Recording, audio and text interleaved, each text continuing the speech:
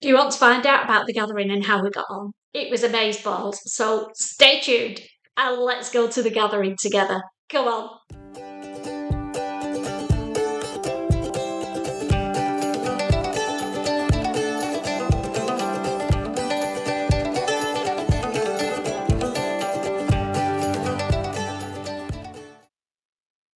So we all got glammed up in our Memade garments, and before we actually arrived at the gathering, we made sure we took some pics in the garden at the lovely property that we were staying at. So they will be scutched to one side, and the lovely pictures that Steph and Sharon took will be popping up at this side. So, garment number one, I'm showing Sharon's garment first because she actually won a prize. How amazing is that? But more of that in a little bit. Sharon's garment was a butterick pattern. I will put the details of the pattern below the pattern. I will put the details of the pattern below the dress image. So this was Sharon's first ever dress, if you didn't know already. And it was a mop wrap dress. It has a cross body at the top, cinches in at the waist with a flat waistband at the front and an elastic waistband at the back, and then an A-line skirt to give it some swish and swoosh, which is great for the gathering and dancing the night away. She made it in a brilliant bright fabric that we both got from Abercarn's in Boston. It is a viscose lawn, which was a challenge for her first garment, but she did brilliantly and threw herself into it and came out with a stunning garment which won her a prize. So well done, Sharon. I'm so proud of you. Let's move on to Steph. Steph wore a self-drafted garment. Well, it was a co-ord. So Steph self-drafted herself a pair of wide leg trousers with an elasticated waist, made in a lightweight jersey. Beautiful bright pink colours, absolutely stunning. And then she made herself a wonderful back wing sleeve top to go with it. And she also nearly won a prize for the most voluminous sleeves, but she was picked at the post from Rouen, Yorkshire Sogo. So, you know, some stiff competition there, Steph, so you did really well. Now, we hadn't realised at the time, but we were all dressed in pink. More about that in a bit. So this is my garment. You've seen it before. It is the Vogue dress that I made with the back wing sleeves. It's got a plunging neckline that I raised up because I didn't want to flash too much of my boobs, but ended up flashing them anyway. Hey ho, when you've had a couple of drinks, you don't care, do you? Yeah. So it had pleats into the waist and then pleats on the skirt, lots of panels, A-line skirt panels, which meant it was lovely and floaty. And the fabric I made mine in was, again, it was a viscose, and I got mine from Guthrie and Garney, and I loved it. So there are dresses. What happened next? Well, Sharon kindly drove to Cleckheaton Cricket Club, which was only about a 3-4 minute drive away. But the weather was so iffy, we thought it was advisable not to walk. And she had an event on at the Mill House the next day, so needed to keep her wits about her, so abstained from drinking and drove. We arrived at Cleckheaton Golf Club, and a similar time to us, another lady arrived in her car, and she was sat in her car on the car park. And we all said at the same time, that lady's on her own. So we jumped out of the car and I went over and she jumped out of her car at the same time and went, Christine! She knew me. But it was really weird. I sort of thought I should know her and felt like I did. But when I'm on the screen, I can't see you. And I can't remember everybody who comments. My memory's rubbish. Anyway, the lady's called Helen. And it meant that she didn't have to go in on her own, which was brilliant because that can be quite daunting for some of us. I know it is for me if I'm on my own. So we all trucked off, figured out how to get into Cleckheaton and Golf Club together. And when we got inside, we realised we were all wearing pink, so we decided we were going to be called the Pink Ladies for the night. So I'm hoping some pictures of us with Helen all enjoying ourselves. We took the Instagram selfie squares and had an absolute blast.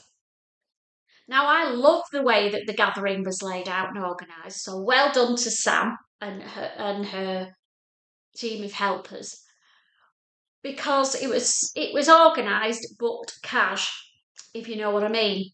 There was no catwalk, which can be extremely daunting. Some people wouldn't have joined in. So what they did, they gave everybody had to take a sticker with a number on and slap it on their garment if they wanted to take part. If they didn't have to do it. So then we all got drinky poos, had a look at everybody else's garments and inspected them, chatted to everybody. How did you make it? What did you find hard, easy? What pattern's that? It was great. Everybody was talking to people who were virtual strangers, really, but we all had but we all had sewing in common, and we'd all made our own garments, and we're very proud of them. So it was great to lift each other up, chat about sewing, have a drink, etc., and find out about their garments, because we had to vote for our favourite outfit. So I didn't win favourite outfit. Competition was amazing. The lady who won was, I'll pop an image of it up here, and the details of the pattern, was a justifiable winner because her top had loads and loads of pleats detail down either side. Absolutely precise and pristinely done. Well deserved. As I said at the beginning, Sharon won a prize. She won the prize for the brightest outfit. And she was pleased as punch. And so were I and Steph. We were cheering. It was brilliant to see her embracing sewing because it was her first garment. How amazing was that? So we danced the night away. The meal was pie and peas and chips. Beautiful pie. I had the steak pie. Oh my God, to die for. It was beautiful. So, and we danced the night away and just had a really good time. I got to meet Judy from Running So and So, who I watch religiously, and she is my sewing guru. If ever I'm struggling with anything, I know that Judy will have the answer because she is brilliant. And yeah, got my photo taken with her as well. Here's me and Judy, looking really pleased to see each other. I'm not sure she's as pleased as me, but hey, I tried to restrain myself, Judy. I hope I didn't embarrass you too much. Ruan was there, Yorkshire Soul Girl, so I got to talk to Ruan. And a few other vloggers. Susan from Seaside Stitches was there. Nadia from Stitch and Style with Nadia was there. I'm trying to think who else. There were a few others, so I'm sorry if I don't mention you, but it was just so overwhelming for me and surreal. I had to pinch. You know when you feel like you want to pinch yourself because you can't believe something's happening. But that's how I felt at the gathering.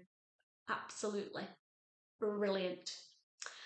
So we were one of the first to leave, I'm afraid, because Sharon, well, we all had to go up early the next day to get Sharon back to the mill house by 10 o'clock. So I think we left about 11:30 and it was still all going strong.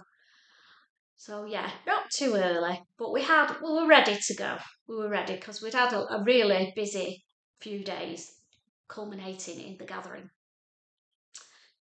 So then it was back to our pad, had a bottle of Prosecco because Sharon hadn't had a drink, so we had a drink with her before we went to bed. And then the next day, pack the car up and go. So bye-bye Claire Keaton. So what were my highlights of the weekend? I think the favourite shop, this is going to be hard. It's actually, favourite proper fabric shop was Fabworks, because as we said on our earlier vlog, it was fab, fab, fab. And we met the lovely Claudia and her team, and that was great. And they came to the gathering too, so we got to know them a lot better than we would have done just chatting in their shop. Fabworks, oh my goodness, I could spend a fortune in that shop and I would definitely be going back. Maybe not for a few months, need to give my bank balance a rest. And then second is the scrap shop, the scrappage scheme at Sunnybank Mill, because you could spend all day in there as well, and bargains galore. Steph was actually annoyed with me the other day because she realised that there was a drawer that was full of packs of buttons. So we'd spent ages rummaging through all these buttons, and I'd picked up 3 massive pink buttons for putting on a coat or a jacket or a cardigan. Now 3's are quite an odd number, and in the end I decided that it might not work, and I put them back, and she hadn't realised, and she went mad at me because they were only £1. So I should have bought, she is right, I should have just bought them, but I was in sensible mode for me and thought, I'm really going to use these if I'm not putting them back. Put them back. Sorry, Steph. She'll have to go back, won't she, and see if they're still there. You never know. So I think we bought the most in Fabworks and the scrappage scheme, but obviously spent a lot more money at Fabworks because it's fabric off the roll, isn't it? So yeah, loved going to Sunnybank Mill. It was great paying homage to the sewing bee. And Farsley, where it's based, was a lovely little place, and we found somewhere really nice for a drink. We had somewhere really nice for lunch. What more can you ask for? So it's back down to earth now, back to normal. I've got to go down to Anglesey for a few days with Steph, and we're taking our sewing machines with us, but I don't think I'll be recording much down there, to be honest. It's just some chill time. And then when you're watching this, I will be in Gran Canaria, lying back. It might be happy hour even. I'm having a week away from my sewing machine, away from everything sewing, and I am just chillaxing. And then I will hopefully be raring to go when I get back next week. So there we go.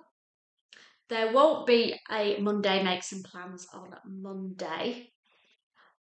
There will be one vlog next week, probably Wednesday, to split the week up, where I'm going to talk through plans, because obviously I'll have just come off holiday on Monday and I will not have any plans at all at that stage.